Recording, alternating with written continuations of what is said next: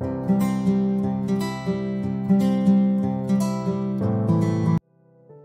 everyone, welcome to mathmicros. Today's video is all about the non-verbal reasoning. So there are different kinds of non-verbal reasoning questions, but today we are going to look about the box code questions in particular. The box code questions are also known as the code breaker questions. So we are going to look into two questions. We call it as the box code breaker 1 and the box code breaker 2. So let's move on to the question. So here is the first box code question. Before solving this, we need to understand the layout of this question. So this has a vertical line here in the middle, and you have four boxes, 1, 2, 3, 4, four boxes to the left of the vertical line, and in each box you have the shapes or symbols as well as some codes or alphabets attached to it. And then to the right of the vertical line you have one box. Here only the shape is there but the letters are missing, and you need to find out the correct option, and you have 5 options A, B, C, D, E. So you need to find out the correct option that fits in this box. So with this concept in mind, let's try to solve. So you can also pause the video and solve this all by yourself, and let's see how we can solve this in this video later on. Alright, so as I explained earlier, with this concept in mind, let's find a relation between these four boxes. So let's find something that is common in all the boxes. So I can see C is there in both the first and the third box. So what's common in the first and third box? I can see the arrow is common, the up arrow is common. So which means the up arrow denotes C. So which means this is a double-headed arrow, and that's E, and down arrow it's D. So in the question we have a double-headed arrow. So the option should be E. So it can be E. Right? So, but I'm sure it cannot be D or C. So you can rule out these options. So these options are not there. So it should be either option A or option E. So now back into the question. Now we need to find the bottom code. So it can be either EZ or EX. So we need to find what is that.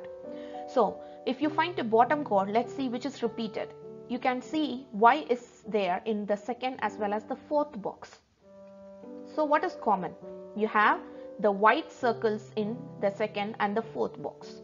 So which means the dark circles denotes Z and the gray circles denote X. So what do we have in the question box? We have the gray circle, which means it should be X. So EX is the right answer. So we can rule out A option as well. So the correct option is E. So the code is E and X. So now let's move on to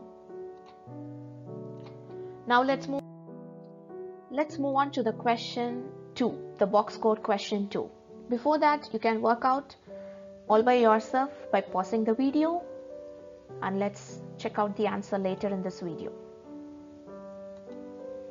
Alright, as I said earlier, we're just going to find out the relation between these four boxes.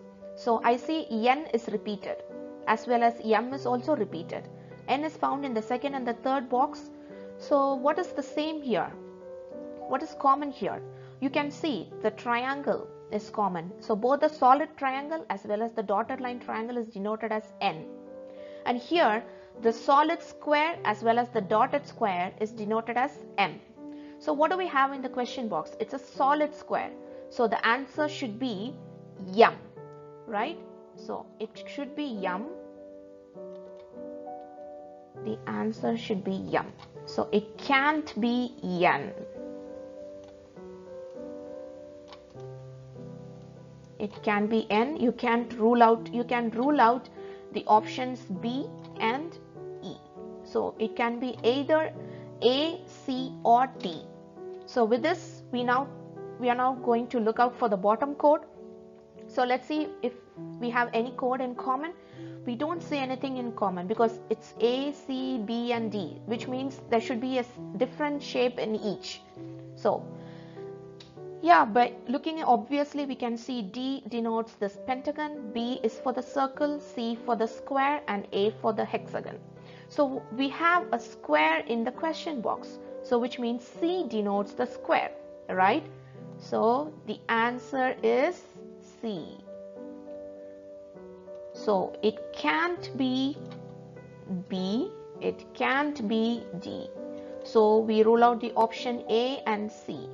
So our answer is option D. So we have M and C here. So that's it. Hope you enjoyed the video and you learned. So thank you for watching and stay tuned for more math videos. Thank you.